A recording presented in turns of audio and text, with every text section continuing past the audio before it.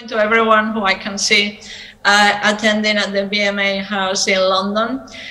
Thank you for joining us for this session, this panel discussion around preprint review.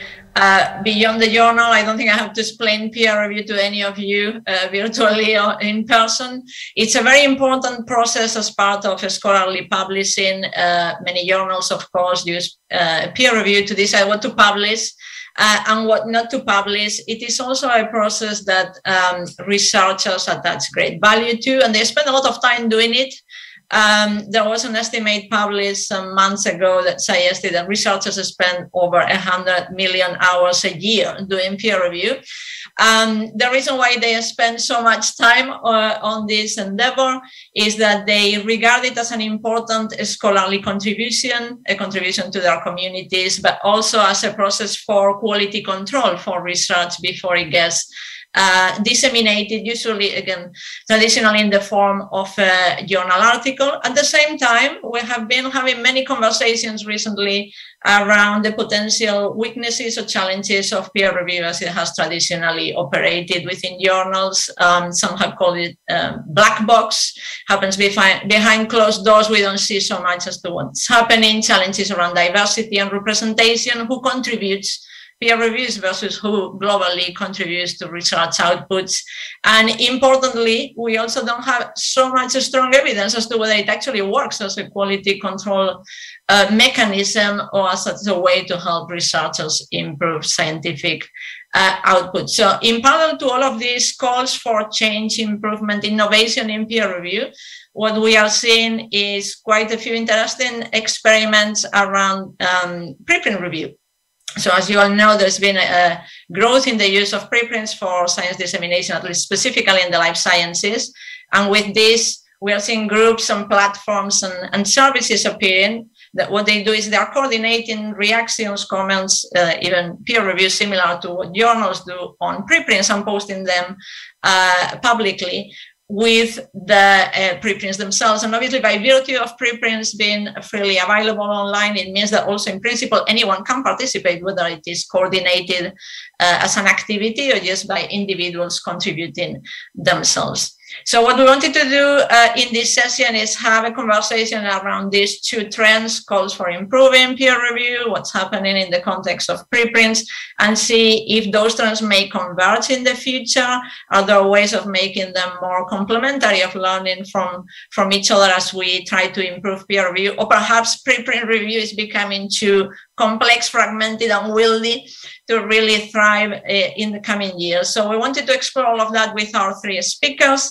But I also wanted to mention before we start that we are happy to introduce questions at any point. So if you are watching us on the platform, please post any comments, reactions, questions on the chat. We'll be keeping an eye on that. And obviously in person as well, please feel free to ask questions, and we'll do our best to introduce as many as possible during the session.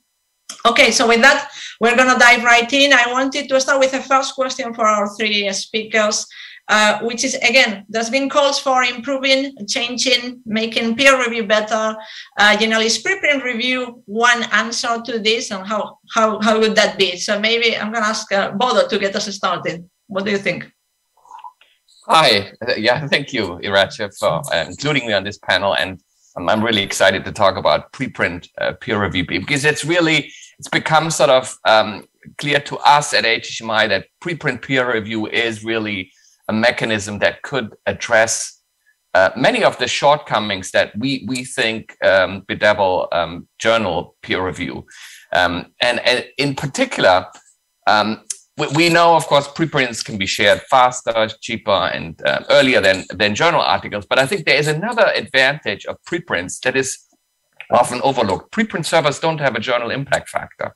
And that makes them independent of this assessment tool that we often use in academia. And that advantage also translates to preprint peer review. It allows preprint peer review to be really focusing on the science. Just like the preprint, it can only be evaluated based on the science, not on the journal that it's published in. And that really is a huge advantage. To us, a big shortcoming of journal peer review is that it is structured as a consultancy service. And so peer reviewers always have to keep in mind, oh, I'm peer reviewing this article, but I need to do it in such a way that the editor can make a decision, thumbs up, thumbs down.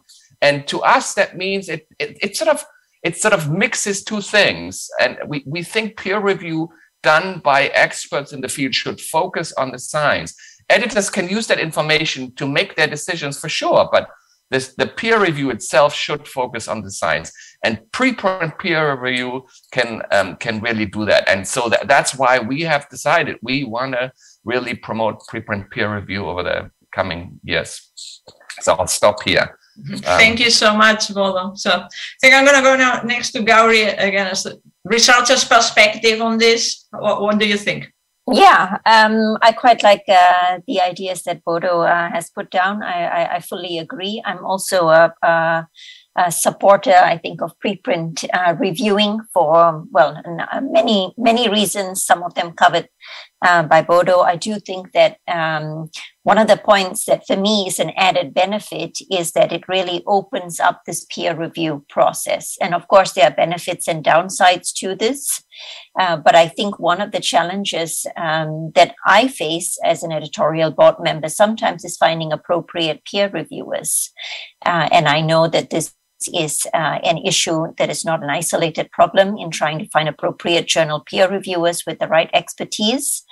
And I think that preprints is one way of overcoming this. And of course, there will be downsides as with everything, but you have a wider catchment. And by default, it is possible that your research can be reviewed by the right experts for many parts of the world.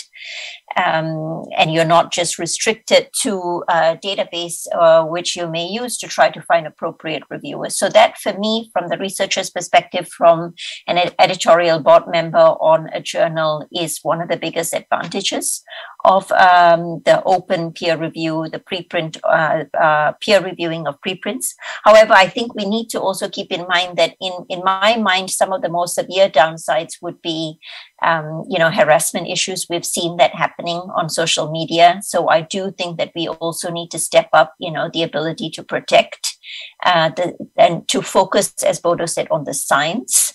And not on the person or the researcher or the institution. So I do think that there needs to be, some kind of a consensus and understanding that there will be some detrimental side effects, and that we need to also take that into account. Thank you so much, Gauri. So I'm going to move on now to Nonia in her role as an editor. What do you think? Are these complementary? What are the positives, the downsides? You're muted, Nonia. First of all, thanks, Irache, for the invitation to be here in such great company. I'm also excited to talk about preprint peer review. I have to say, of course, among the whole ecosystem of life science publishing, PLOS is on the quite preprint friendly side, and therefore very proximal to the topic of discussion. And so I don't know, we probably would have a wider conversation with other editors, publishers, because I do think that there needs to be a working together if this is going to really take off. I agree that a lot of issues with peer review can be overcome if we move the scientific assessment to the preprint, as Bodo was saying. For me, as a journal editor, and also touching a little bit on what Gauri was saying, it's the sustainability of the process. Peer review is not such an old process, and it was invented at a time when there was a lot less research going on, or at least being published. I mean, I think there has been research, that was under the radar, but it was more sustainable because there were less papers to be assessed. The volume of scientific publication is increasing incredibly, and every paper is on average, this is a relatively old stat, but is on average peer reviewed in 3 different places before it gets published. And I think this is just a wasted community effort, and it leads to, in the end, the paper maybe being assessed by people who are not so proximal to the science it is reporting. So I think that, having one scientific assessment of the research product and then using this to find a journal, let's say, to publish in, would be a way of overcoming this. I think there, and probably we're going to talk about these issues. There would need to be a structuring. I mean, one of the issues I see is that, and PLOS has done experiments trying to use preprint comments in informing the peer review process, that this really doesn't very much work. Most of the papers have no comments. The ones that have comments are often, very laudatory 1 or 2 liners. So there needs to be a structuring of the peer review process wherever it is to take place to ensure that appropriate expertise has evaluated the paper, and that there are comments there that are critical assessment of the research. But indeed, I mean, I think it would be a step in the right direction to move toward a model where peer review is done on the preprint. Great, thank you. So I think I wanted to follow up on a couple of the items that you've already touched on. I think Gauri's comment about the potential risk of, again, harassment, or, what are the ramifications if I expose myself publicly in an open forum is really an important one, and something that I often think about because I used to work as an editor, and all of these issues about finding reviewers is so tricky to find the right reviewers. We've been discussing that. So how can we really, without the framework of a journal, encourage this participation in an open forum where both the preprint authors and the reviewers are exposing themselves to potential criticism on their work, on their expertise, if they are commenting, etc.? Or I guess, in other words, what are the incentives or the systems that we need to put in place to encourage that participation? So I think I'll go to Gauri, given as you mentioned this, and again, from the perspective of a researcher first, and then maybe Bodo. Yeah, I'm not sure about what kind of incentives we need to put in place, but I do think that there needs to be a growing awareness and understanding that this is, as Nonia has said, a step in the right direction. So I think as a community, we need to, sort of cultivate this practice that open peer review should be safe and that it should be part of the research culture. So I think that, the ideas that I mentioned, well, it's not an idea, but it does in fact happen. We've witnessed it, magnified in COVID, where there is bullying and harassment happening, where, the attacks are not person specific and not on the science. And I think that for me, this is really speaking to the research culture. And I believe that there is room for improvement in terms of, peer review being seen as the cornerstone of good science. And that when we look at peer review as being critical to evaluating the research, to safeguarding research quality. And of course, the journal, within performing peer review within the journal context is in a way safeguarding this peer review process. So it has its upsides and downsides. As we just discussed, it leads to it being a black box. But the upside of it is that there is sort of a protection framework around this. But I believe strongly that it's got to do with the research culture in which we operate in, that reviewers and researchers are often afraid to actually have open peer review. And I think that when we start working on changing the idea around peer review, that it is the cornerstone of good science, that could help in changing the mindset and the perspective. And the other thing that I wanted to say is that respectful critique, I believe, is important. It is a skill, I tend to believe, and I tend to look at it as a skill that researchers also need to be taught.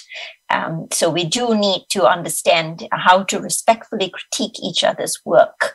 And as we move into more of a transparent and open domain, skills like this become increasingly important.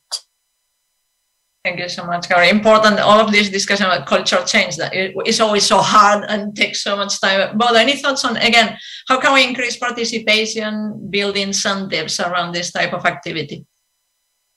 Yeah, on the topic of incentives, how do we motivate scientists to participate? I'd say we need to recognize preprints and preprint review more in our research assessment. And one way that we think this could be done is if we change what we ask for when people cite articles. You know, right now it's absolutely common practice, and I mean, to the exclusion of others, that people cite journal articles. But there's nothing that stops us from saying, when you cite something, cite the preprint, cite the peer reviews, cite the revised articles. I mean, it can, of course, be a journal article, but it doesn't have to be. When you just want to have something that is peer reviewed, it's sufficient if you say, here's the preprint, here are the peer reviews, here are the revisions. That is encompassing the peer review as we know it. Yeah, so that if we do it that way, we could maybe incentivize people to go this route. Okay, this is valued by my funder, by my research institution. Let me try it out. And I think that also helps to incentivize people to be respectful, because if a peer review appears under one's name, for example, then that can be reviewed. The second answer here is something that goes along with what Nunia said about structuring the peer review. I mean, just because we move things to a peer review to preprints, I don't think that means that we shouldn't involve editors in the process. I actually think editors can still play a really important role in making sure that the process is respectful and the role of editors would, however, shift. It wouldn't anymore be a gatekeeper function whose critical role is thumbs up, thumbs down, but it would be more of a chaperone in some ways, a moderator who brings in voices and makes sure that other voices are heard. So I think editors can actually play an important role, and I'm sure editors already feel that that's what they are often doing, and that's what is the most interesting and fun role that editors are currently doing. And so I feel like let's make that the central part of their role. And I think we would all benefit from that. So that's the two things. I totally agree. Structuring and incentivizing can go a long way here. Thank you so much, Polo. Nani, I just wonder if you wanted to add anything to this comment. I wanted to add, maybe this will be controversial, but and it's also very field dependent, but I don't know. I mean, perhaps we should decouple the preprint review from the double open review, right? The way, most platforms that are now currently doing, very, very well in the preprint peer review space don't necessarily post the names of the reviewers. And I think if we want a future where we're moving fast toward this kind of review, because there are two culture changes here that need to happen. One is to review reprints, and the other one is to be double open and yet be acritical and be respectful. And so I think if we package too much, the risk for the initial takers is too high. To really jump the hurdle, right? So if you really are engaging in preprint peer review with uncertain incentives, and on top of that, exposing yourself to backlash, I think, we might think of going stepwise. It's not I'm opposed to double open peer review, although I have, in my experience as the editor, so inside the black box, I will say that because there is not this culture of critical thinking, open reviews tend to be much more lenient. Whether this is good or bad, is a matter of debate, but I don't think that people feel as free to be critical, even in the analytical thinking way, not in the destructive way, when they feel there might be retribution. And people are very happy to sign their reports or disclose their names at the end of the process when a paper will be published. But if they're negative about a paper, they are much less so willing. Thank you so much for all of those thoughts and comments. I think we have a question from someone in London, from Rick Anderson. Rick, would you like to pose the question live? Yes. Is the mic working? Yep. Yes, we can hear you. So I have a question that goes back to Bodo's initial statement. I came away from that with the impression, Bodo, that you feel that preprint review will focus on the science, and I took away, maybe correctly and maybe not, the implication that you feel that traditional peer review maybe doesn't focus on the science. Did I understand you correctly? And if so, why do you believe that? I certainly think that is that is possible, because traditional peer review is structured as an advice to journals. And so it muddies the water that the peer reviewers are not just focusing on the science. And some peer reviewers do that, but some peer reviewers don't do that. And even if you try to focus on the science as a peer reviewer, you always have in the back of your head that this peer review must be useful for an editor.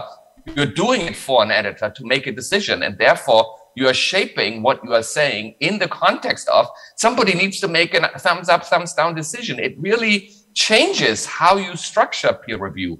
And I think what we need to do is we need to separate the two. The peer reviewers should really entirely focus on the science, not think about suitability for a journal. That would also allow it to be more transparent. I mean, I agree with what Nanya said about anonymity, but the scientific evaluation should be coming out. There shouldn't be anything in the peer review that says this paper isn't interesting enough for journal X. And the truth is that is often in a peer review included.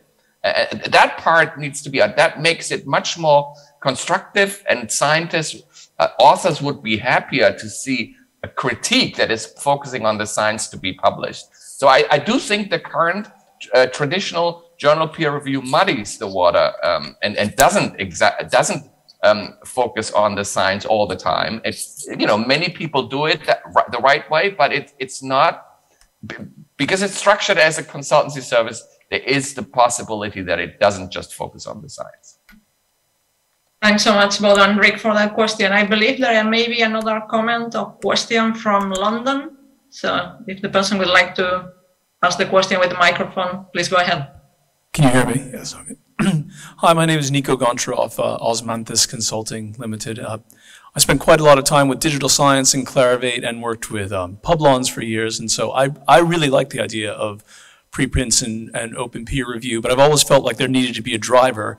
Bodo, your point about having editors involved could be a potential driver. What I'd like to ask, and maybe I direct it at Nonia since you're actually at a publisher, is do you think we could get publishers to allocate editors, to give like roving editors who just focus on looking at preprints, and so they're carrying out a community service for a particular discipline, particular area of papers. At the same time, they're also scouting for, they're performing a role of unofficial content acquisition, because they can be alert to up and coming authors, et cetera. I think there's a win-win there, but I don't know in terms of resource allocation, like how many staff a publisher could commit to that and what you'd need to give this way of conducting peer review and validating preprints the momentum it needs. Any comment from here or any publishers in the room would be appreciated. Thank you. Yeah, thank you for your question. I don't see that being very viable in terms of resource allocation, and also very different ways of working and bars and processes.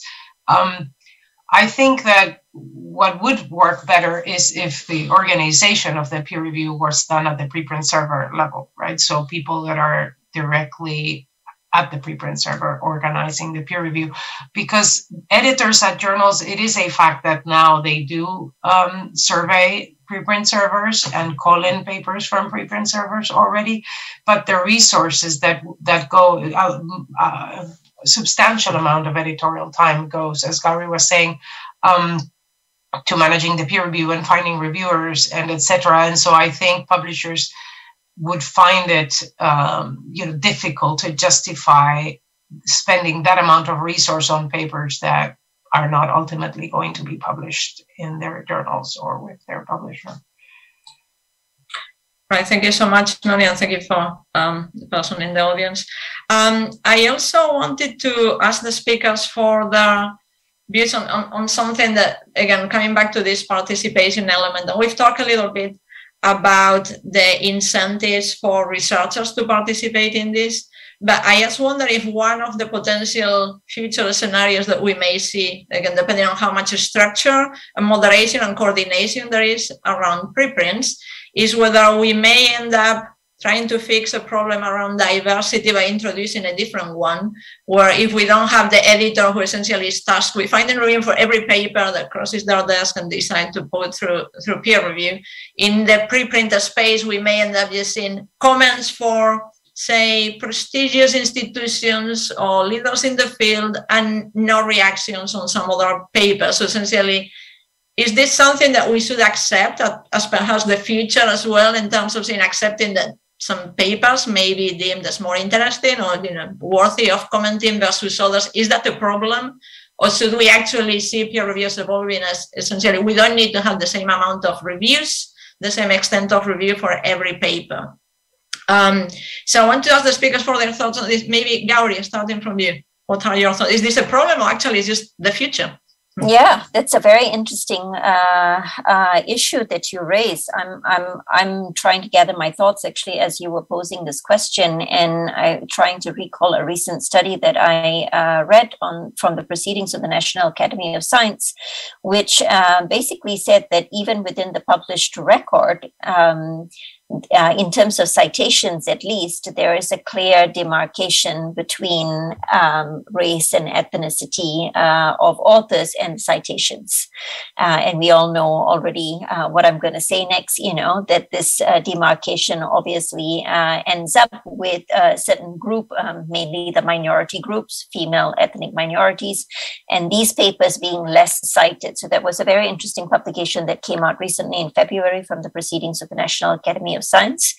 And if that is already happening in terms of citations within the publication record, I think you pose a very interesting and relevant question in terms of, when we move to peer review in an open platform of preprints, whether we will see, a sort of replication of this in terms of certain types of authors receiving more comments and more activity around those preprints than other topics, other regional areas, or even other types of authors. I think it's a very legitimate question.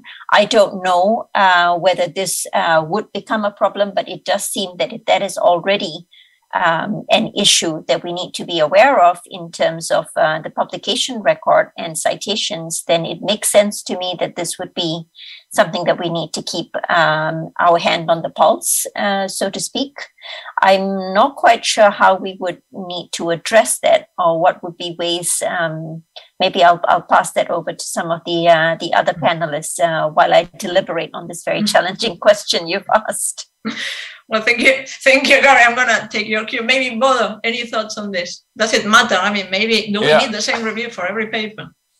I think this is both a big opportunity and a big challenge. I think Nonia brought up at the beginning that the number of research articles is growing exponentially, and that we have already this huge problem of identifying peer reviewers for these articles. I mean, that's clearly an issue that we haven't solved at all. So I think it makes a lot of sense to say not every article needs the same degree of peer review. If you have, I don't know what percentage of articles are never cited. I mean, I hope they are still being read, yeah. But you could imagine if an article is just read by the 10 experts in the world that really need that information, they are experts already. They can evaluate by themselves. Is this rigorous science or not? Now, ideally, they would do more of what Nonia said is missing. They would do some commenting and say this works at Advertise. But I mean, we don't need to peer review these articles necessarily formally. Yeah, an informal review would, by the experts who use it, would suffice. Yeah, and then we can focus the peer review resources on those articles that have much broader impact, impact beyond the experts that understand the science. Yeah. So I think that is the opportunity. The challenge is, of course, that in today's world, that could mean that certain articles that deserve much more attention are not getting it for reasons that have to do with bias or with, with other things. And in that, the only answer for that, I don't know a good answer for that. I just don't think we can solve it with the current system. We need to move into this new system, into this brave new world of preprint review, and then figure it out. And one way to do it would be to say, well, let's continue to have some editors that keep an eye on this and make sure that we are not ignoring some of the articles that seem interesting. I mean, that could be one way to have these editors that are, again, as I said earlier, not gatekeepers, but they are making sure that we are looking at the literature of preprints in a more inclusive way. Thank you so much, Noni. Any thoughts on this? Again, from your perspective, you do look for reviews for the papers that you choose. So I think we have more questions than answers at this point, but it's also fine. I think I see both things. And I'm extremely worried about a future that is very top-down, looking for interesting preprints. There's other conversations where perhaps people shouldn't submit to journals, editors should come fish. And already it's happening that the preprints from the top labs are getting, all kinds of interest from many journals at the same time, and then a lot of people are not getting any. And as an editor, it's always been really reassuring that because you read everything that comes across your desk, even when I was working at Nature, I published things from people that I didn't know and were not extremely well known in the field.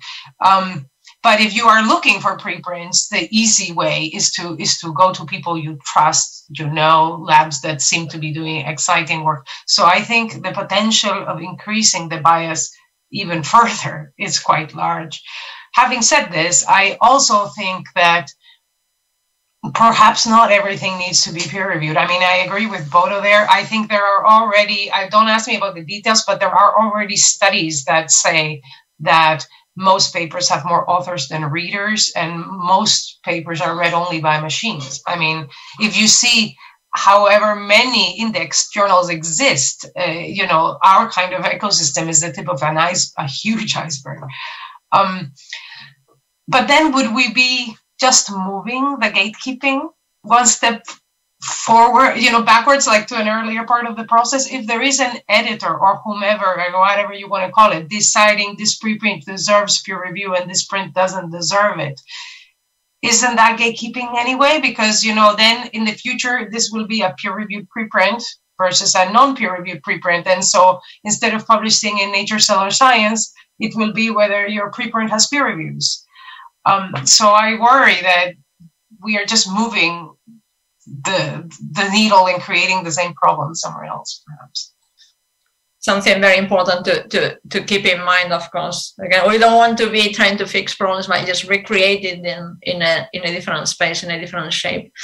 I wanted to ask another question in relation to disciplinary cultures, both around publication and review. I also want to be very mindful about my own blind spots. I come from a biomedical background, as I think many of the speakers do as well. But I think it's been interesting to observe how the preprint review initiatives have been growing as preprinting grew in the life sciences. But of course, there is a long tradition of using preprints in physics, so in the social sciences, and less tradition of doing this reviewing along with the preprints.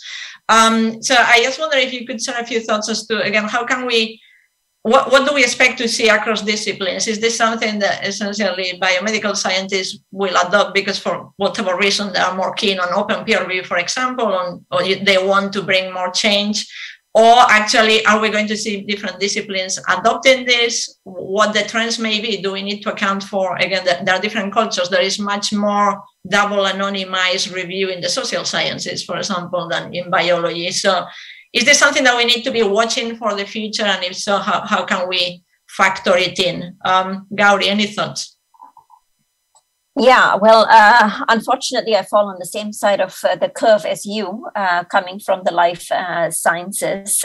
So that is indeed, I think that the tradition of preprints and preprint servers being around, as you correctly pointed out, physics and the natural sciences, they have been there much longer than for the life and biomedical sciences. However, I think it's an interesting point, and I don't know this at the back of my hand, whether the commenting aspect, so the peer reviewing of the preprint, is that as active as, you know, the posting of preprints in these other disciplines. This is something that I am not sure of. I do know that COVID preprints, at least within the life and biomedical sciences, received extensive commenting. And there have been studies which have looked at other non-COVID preprints within the life and biomedical sciences, and peer reviewing of these kinds of preprints, even within this discipline, are not, the uptake on the comment field is quite low, in fact, low to very low. So I'm not sure whether, I think there are two things here that we're discussing. One is the posting of the preprint, and my understanding is that there is a longer tradition in other disciplines, such as the natural sciences. The commenting or the peer reviewing of the preprint, again, I'm not sure whether this will be, this also has a long-standing tradition or not in the natural sciences. I can't speak for that field. I'm not from that field, but within what I've observed for the life sciences, there is a clear, you know, difference again, that more high-profile studies, such as during the COVID pandemic, these preprints receiving more comments in the form of peer review comments than non-high-profile studies. So I do think that the tradition of peer reviewing preprints itself is probably quite new and different from the posting of the preprint. So I'm not sure whether the peer reviewing is something that is happening extensively and is active in other disciplines. I would tend to think, and you'd have to, the rest of the panelists, or maybe even in the room, people from these other disciplines would have to correct me. I would tend to think that the peer reviewing is probably still quite a new concept, generally, that the research community is opening itself up to. Thanks so much, Mark. Well, any thoughts about, again, these nuances across disciplines and in how they approach preprint review or peer review in general?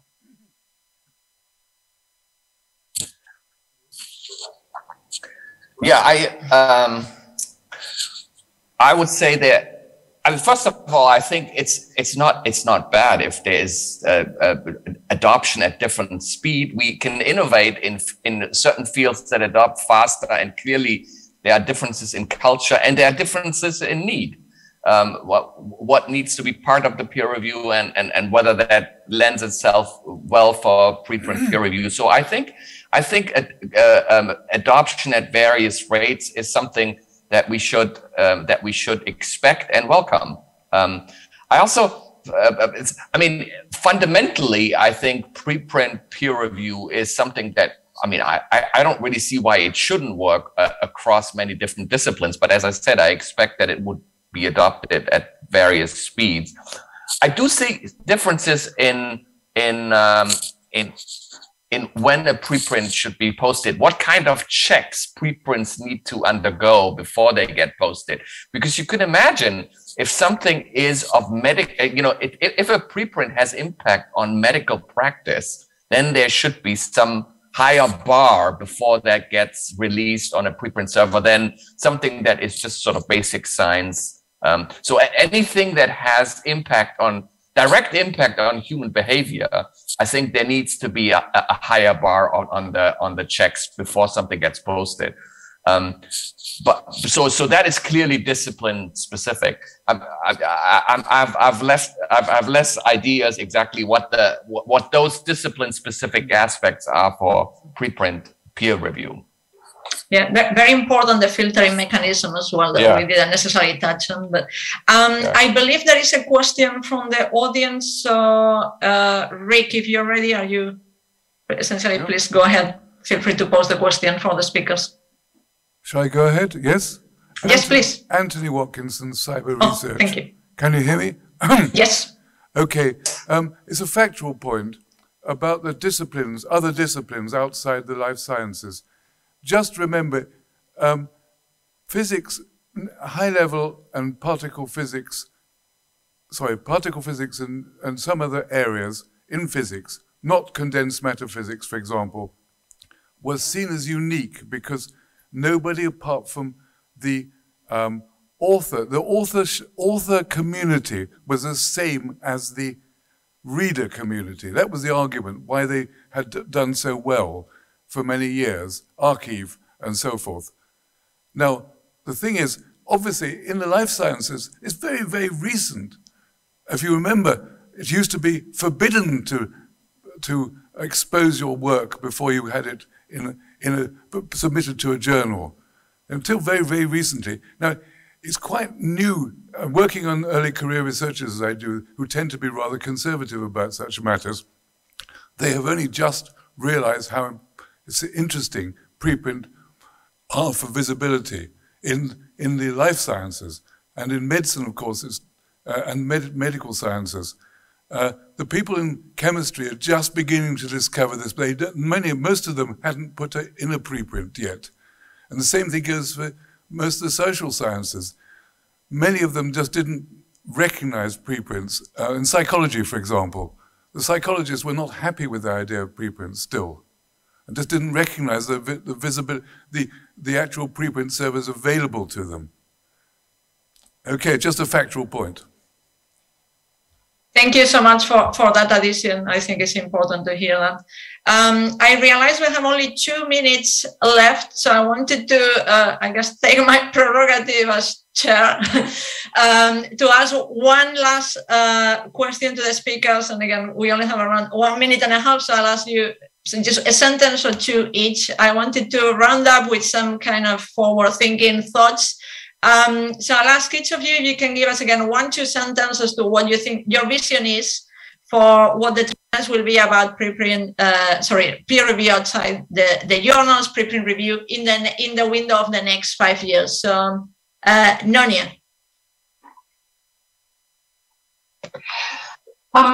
So I think that there will be an increase, but I'm not sure. I think we are in the sweet spot to try to, as we were talking about at the beginning, incentivize these practices to really make a huge culture change that will be lasting. I think we're right now at a situation where it can become fragmentary and more ad hoc. But there is interest, and PLOS works with 3 organizations that do preprint peer review, and the author experience is generally very good. So I do think there's a future, but I think we have to, the players involved, the stakeholders, and the interested people in driving this change. We really have our work cut out for us to ensure there's a momentum here rather than a dispersion, let's say. Thanks, Nonia. Gauri, 1 sentence, what's the future, I guess, in the next 5 years? 1 sentence, gosh. I mean, I heard today a lot in our discussion today about the need for some sort of a governance structure. So I really do think, given that we've just discussed that there is already a escalation in the number, quantity of articles, and now a translation into preprints, I think in the next 5 years, we would need to really, think about what kind of governance structure do we need, at the risk of not replicating again, what is happening in the journals, but some form of a governance structure would be needed, particularly if we are facing again a crisis or a similar crisis as what we have been facing, where there's urgency for research is being shared faster. I think that there will be a need for a structured way of governing the quality of these preprints that are coming out. Thanks, Gauri. Well, the final sentence, no pressure. I think over the next 5 years, and that's really what I'm excited about, over the next 5 years, we will see a lot of innovation and experimentation in peer review. And that includes experimentation with preprint peer review. We will not just complain about what is wrong with peer review. We will try things out. Some things will fail and some things will work well. So that's what I predict. Fantastic lesson from the failures as well. Thank you so much. We are at the time, so thank you to all our speakers, the audience, both virtually and in the room, everyone for their comments and questions. It's been a great discussion. I'm sure we'll have many more discussions around this in the future. Thank you for taking part, and a reminder that I believe the next item now in the program is the final session for the workshops. So again, head to either the physical room at the BMA House or to the virtual room for the final discussion on the workshops. And again, thank you so much, and have a nice rest of the day.